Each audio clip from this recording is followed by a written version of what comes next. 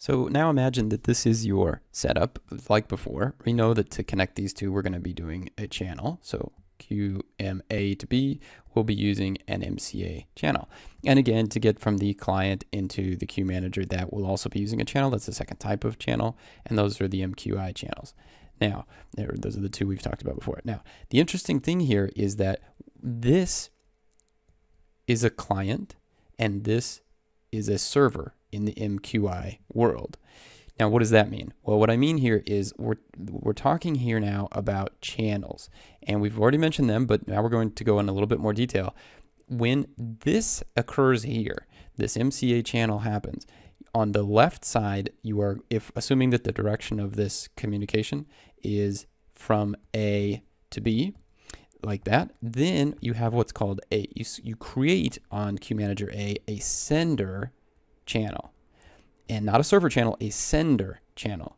And then on the B side, you create a receiver channel. And this is not the same thing as the world here of server and client, because as we've seen before, here you're going to have a SVRCONN, which really just says where on earth is the server in this scenario. Where is the server? And then you separately, you can, it's sort of optional, but actually it's always here anyway. It's called a CLNTCONN, and these two go together. So again, this is the client, this is the server. You see the SVRCONN, you see the CLNTCONN, and where is it exactly that you see these things? Let's look.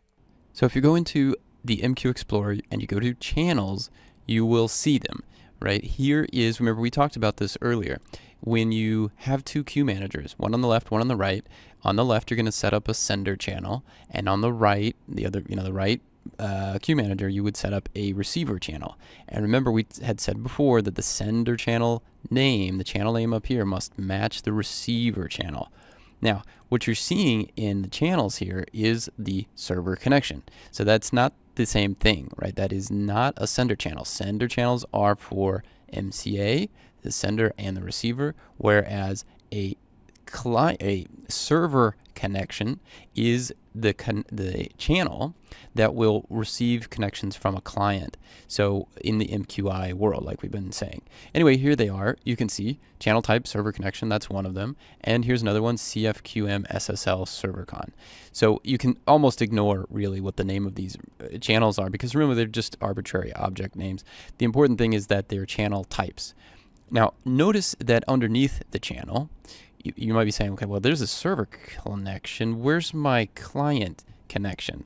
And there is something here called a client connection, but we're going to come back to that in a second, because that's really not where we want to look yet.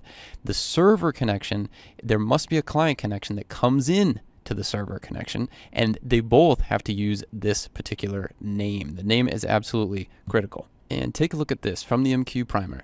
The simplest way to define the client connection channel, the CLNTCONN, is to set the MQ server environment variable. And you might think that that's really weird. Why is the client the server?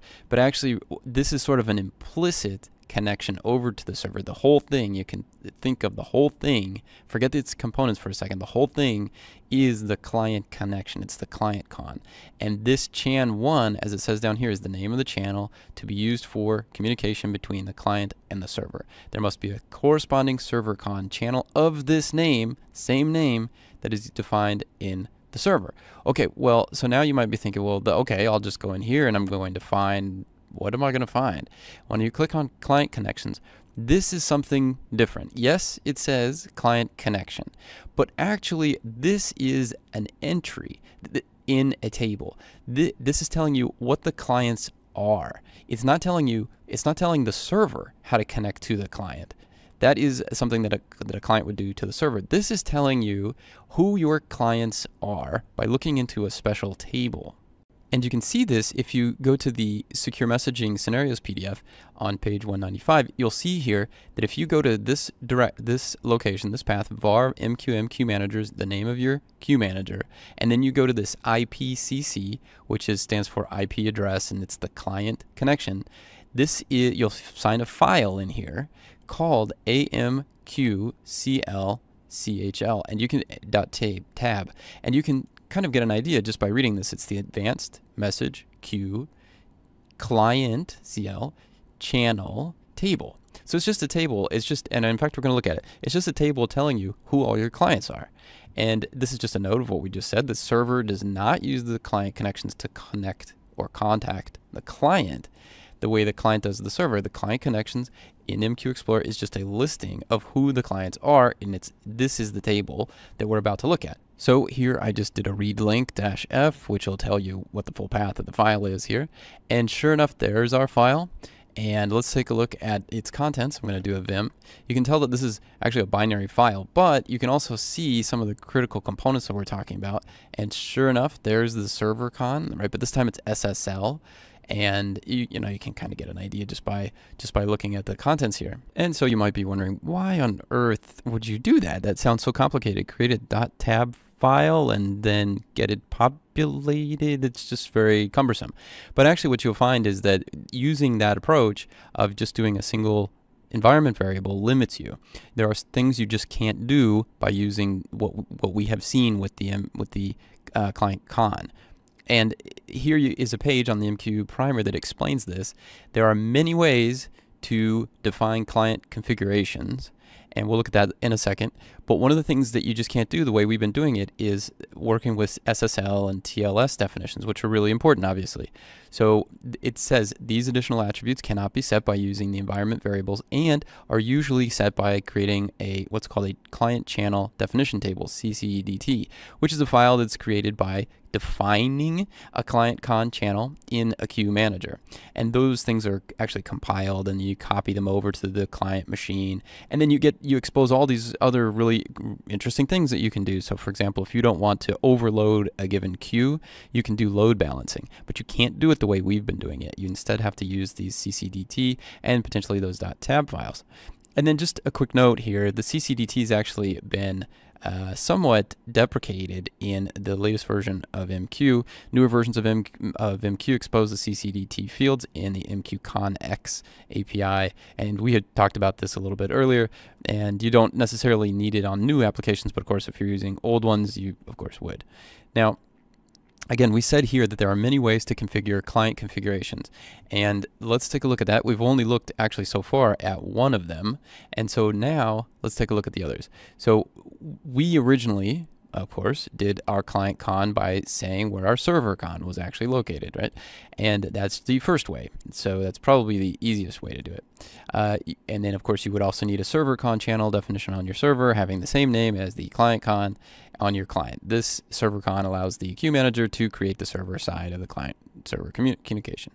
And then for maximum control over your client con channel definition, you generate your own MQCD in your client program and pass this in with the MQCN, and these are some other things that we're not going to cover right now, but you get the idea, right? If you want to do something more complicated, you need to do something more complicated. So essentially there are there's one of, actually it says two here, but actually there are three. So that is this MQ server. We did that one. Now, method 2 was making use of the CCDT, which we had talked about. And again, it's made available to the MQ client, and it requires different environment variables at the client. This method allows the MQ client software to attempt to connect through the server con channel through 0, 1, or more client con channels defined in the CCDT. And of course, that's documented now. But actually, this is the third method you could potentially do, which is the structure on the MQCONN X, which we also just looked at. And just to give you some details here. So again, we looked at this, the set MQ server, blah, blah, blah. That is client con. That's your CLNTCONN. Now, this, if you want to fill in that table we've been talking about, this is one way you could do it. So you set up your client con, you define it here. Of course, this is a run MQSC command, right, that we've been looking at. So you would just plug essentially something like this in, and that will make the entry in that table. And then here are all those great options that you can add that we haven't talked about that you would need in a more advanced scenario. So this is really interesting. It tells you essentially how to do it. But when you are in the client program, once you've got this table set up, you can then set up two environment variables, MQCHLib and then the MQCHTab. Those become environment variables, and now your client programs get all of those features that you enabled with this.